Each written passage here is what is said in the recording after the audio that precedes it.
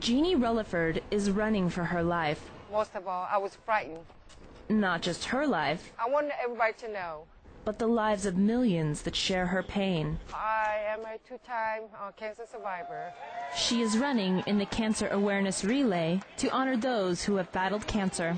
In 2007 alone, cancer claimed the lives of more than 7 million people. These illuminated memorials represent loved ones of local community members taken by this tragic disease.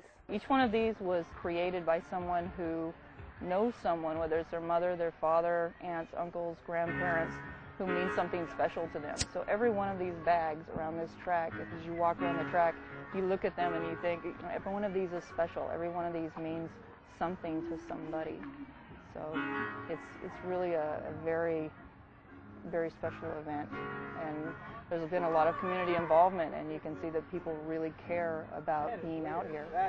Over 250 people from all around the peninsula came down to Camp Walker to participate in the all-night relay.